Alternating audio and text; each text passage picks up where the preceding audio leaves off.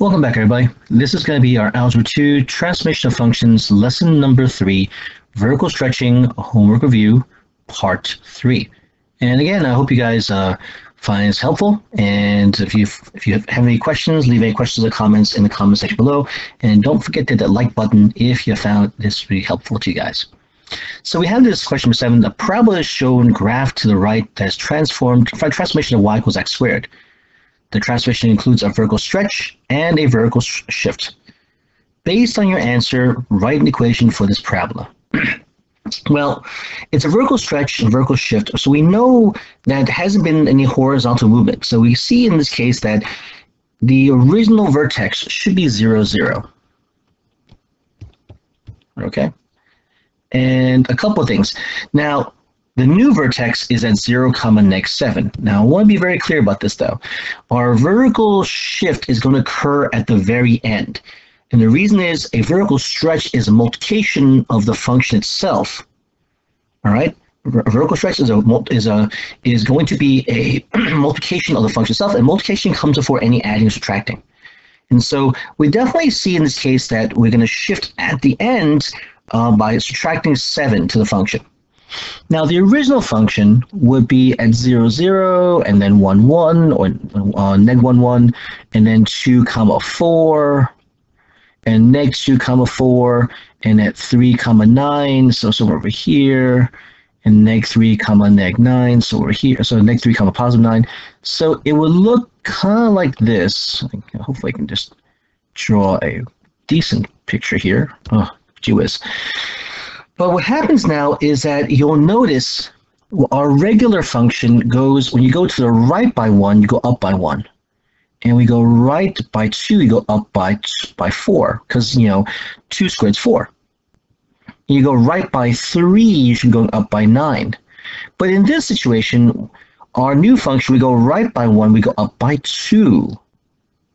Okay? And if you go to the right by 2, we're going up by, in this case, 8.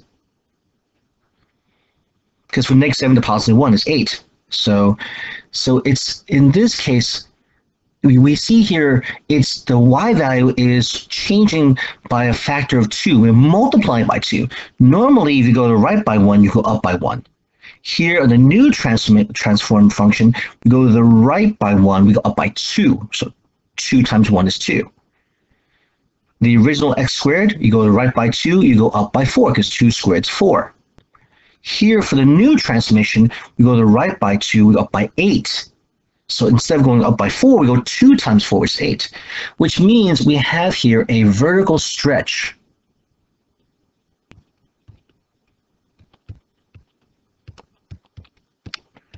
By a factor of 2.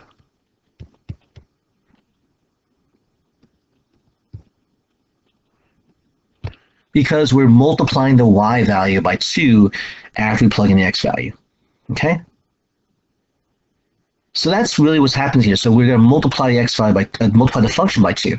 And then what we're going to do here is a vertical shift.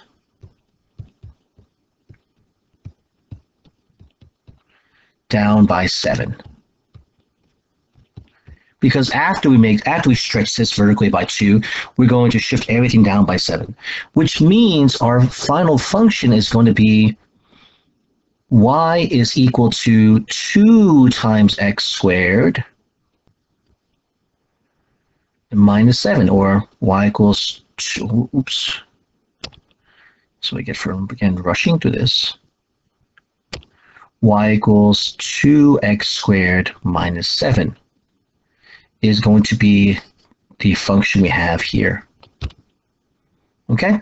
Again, the y values are being stretched by a factor of 2 from the original one, and then we were shifting everything down by 7. Okay? Question number 8. The function h of x is defined by the equation h of x is equal to 4 times f of x minus 12. And it says determine 2 such transformations that can produce the graph h of x from f of x. Specify 2 transformations and the order they occurred. So let's take a look at the first one. So the first one would be, well, it looks like we're multiplying by 4. So our first set, I'll call it A. Our first set would be 1 First, a vertical stretch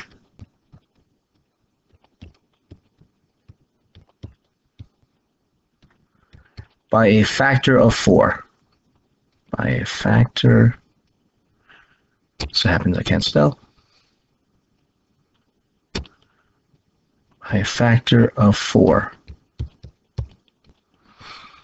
So we'll multiply it by 4, and then secondly, we're going to shift everything down by 12, so a vertical shift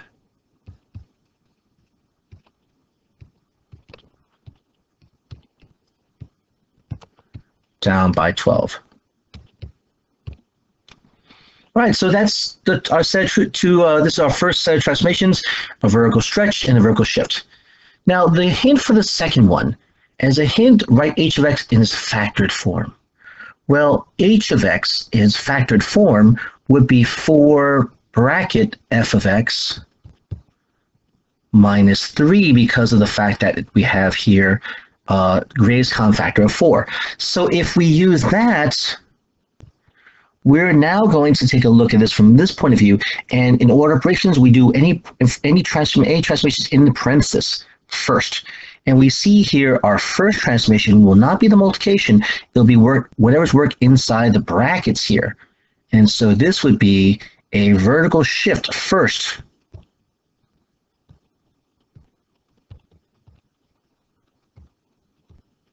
Down by 3. So the first thing we'll do is do a vertical shift down by 3. And afterwards, now we deal with our second transformation, the number multiplying the whole result by 4. So that's then a vertical stretch in this order by a factor of 4.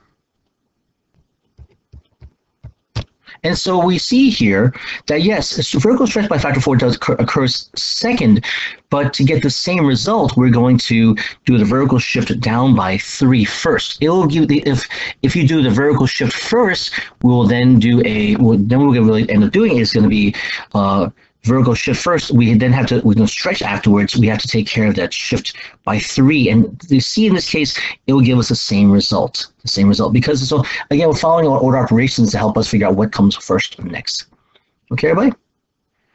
All right, and so try these out. I think in this case, if we use x squared, in one way to kind of take a look at this, if you want to test this out and see, is that do we get the same, and on the graphing calculator, is y equals to 4x squared minus 12, do we get the same function as y equals 4 parenthesis x squared minus 3?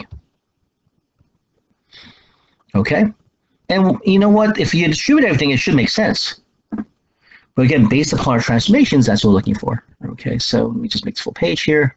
All right, everybody? And so this will be the end of our Algebra 2 transformation of functions, Lesson 3, vertical shifting of functions, homework review, part 3. And again, if you find this helpful, give a like, but also if you have questions or comments, leave questions or comments in the comment section below. I look forward to hearing from you and getting back to you on those questions. And then also to see you in the next video when we start talking about the horizontal shifts. Okay? Thanks so much for watching, everybody. Take care and be safe.